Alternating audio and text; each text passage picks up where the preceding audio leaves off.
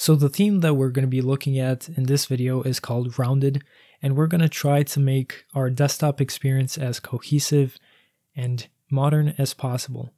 Now, I'm using the very base of the latest Kubuntu 20.04, and if we take a look at my system, you can see that I am using Plasma 5.18.4 in this video, so if you're watching this in the future, perhaps something has changed, and maybe the settings might not be the same, so keep that in mind. Now, what you want to do, speaking of the settings, is go to the menu and go to the settings. The first thing we're going to change is the Plasma style. We're going to click on Get New Plasma Styles, and in the search bar, we're going to type Rounded. Now, this is the theme here. All you have to do is click Install, and make sure you click Rounded-Color, because this is the theme that's going to follow the color that you choose. So this is going to be easier to go from the light and dark versions. And then you just have to apply it, and right off the bat you can see that you already have a different type of style. Next up, go to Application Style and Window Decorations, and click on Get New Window Decorations. In the search bar, type Rounded again. Now just click on Install. And for the first showcase, we're going to be using the light theme. Going back to the application style, click on this pencil icon in transparency, and you can adjust it to your liking. Now for colors, go to Get New Color Schemes and type Rounded once again.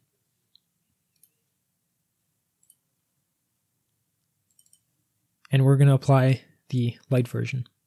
For icons, there are no official icons, but the creator of this theme has created this icon theme.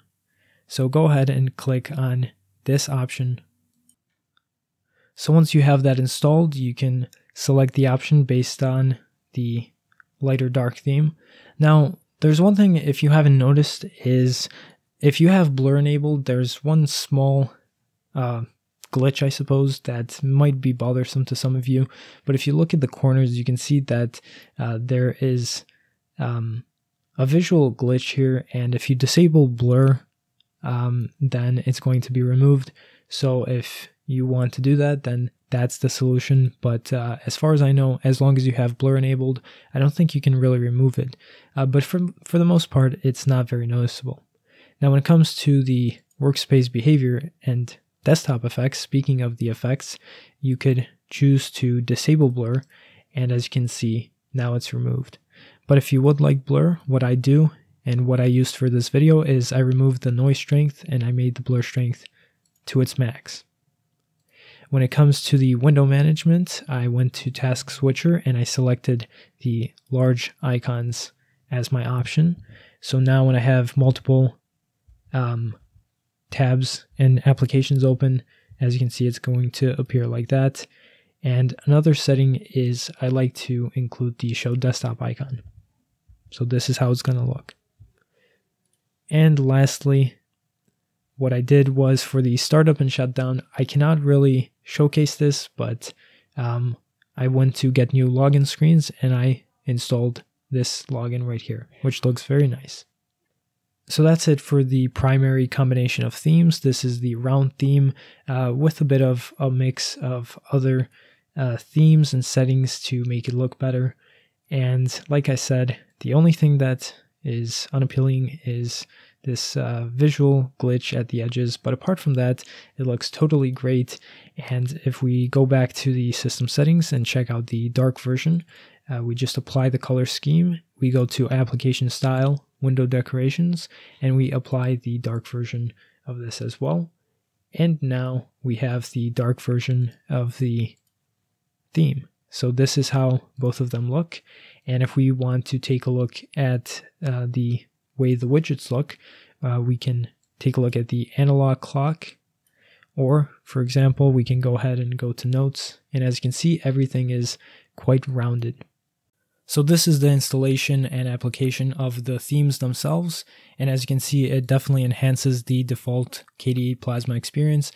But if you want to get your system to look similar to how it did in the beginning of the video, then what you have to do is you'll need the latte dock. Now, the version that I used that showcased some of the features that don't exist yet are from the latest version of Latte Dock. And keep in mind that this is the beta version, and I will not go in full detail on how to install it. But I do recommend that if you were to test that out, that you were to test it out on a virtual machine or a live CD key or something like that, so that you don't mess up your system or installation. So I'm going to be showing how to apply those changes using the beta version of the Latte Dock, and how to apply it using the one that's already currently available. So I will provide the website in the description, and as you can see, it has some instructions here on how to install it. What you have to do is you have to have git installed. So do sudo apt install git. And now once that's done, you're going to want to click on clone here, and it's going to give you a link that you can copy. And when you go back to your terminal, you can type in git clone and then paste the link and then let that run. I already have done this, so I don't need to do that. But once you've done that, it's going to create a new folder in your home folder called latte-dock. And when you click on that, you can scroll down and click on README. And when you click on the README file, you're going to have a set of instructions. Now, again, in this video, I'm using Ubuntu 20.04, so I can follow the instructions. Now, the repositories, this section, you can ignore that because that offers the stable version, the older versions of this release. What you want to do is click on installation instructions, and then it gives you all these instructions. And the reason why I don't want to fully showcase this, and if you want me to make a video about it separately, I can, to give you a step-by-step guide on how to get this working on Kubuntu. The reason why I don't want to do it is because it's beta software, and again, it might cause problems. So if you want to risk it and you don't mind trying it out, then you can go ahead and do that. But once you have this version, the according version of Latte Dock installed, you can launch it up, and then it's going to appear with a dock. Now, it doesn't look exactly like this by default. What you can do is right click somewhere on the dock and click edit dock. And the way that you can make your panels and dock floating is you go to, well, you have to enable the advanced tab. You go to appearance, and then you scroll down where you see screen, and you can adjust this to your liking, and the greater the number is, the further away it's going to be from the edge. So for this video, I set it to 10 pixels. For the margins, I set the margins to about 10.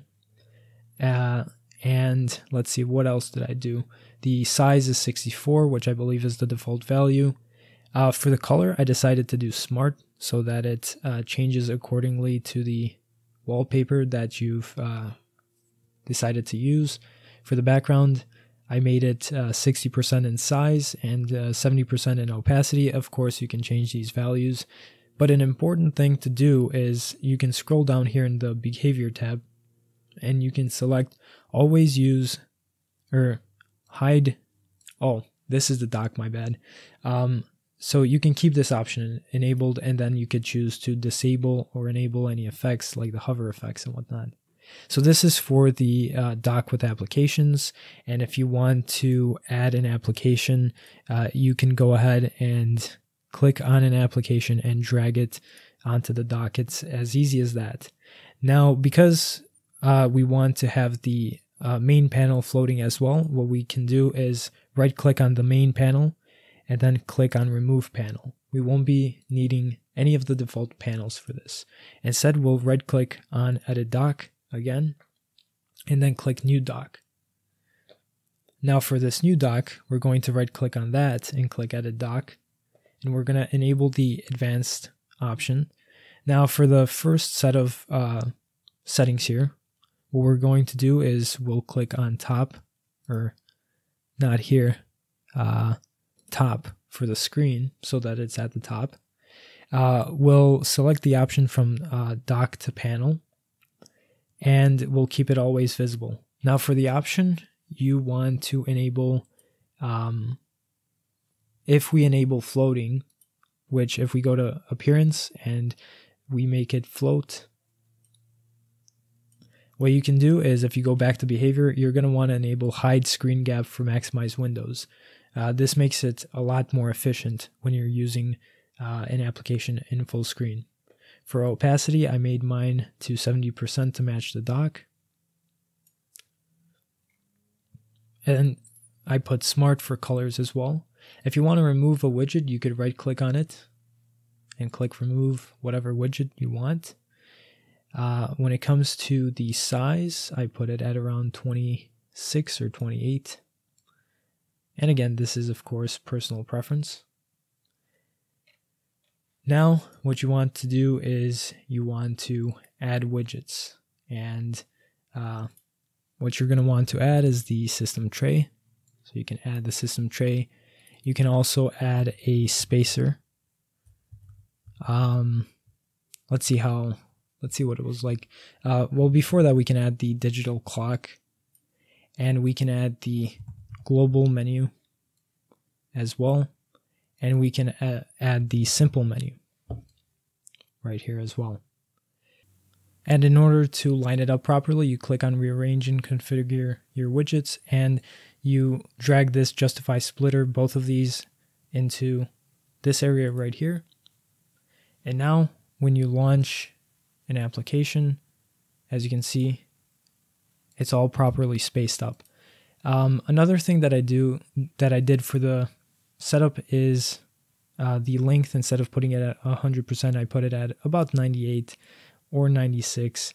And what this does is, because this theme is rounded, you can see the corners a lot better this way.